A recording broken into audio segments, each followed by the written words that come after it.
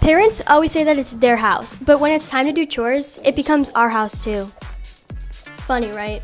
When it's getting late, your parents will come into your room to check if you're sleeping. And if you're like me, you're probably like scrolling on TikTok. And then you hide your phone and pretend to be asleep. Every time there's guests at your house, your parents tell you to clean your room. Why? I don't know. And of course, parents blame everything on our phones. I'll be like, Mom, I can't find my homework. And she'll go, because of that phone. Send this video to one of your friends.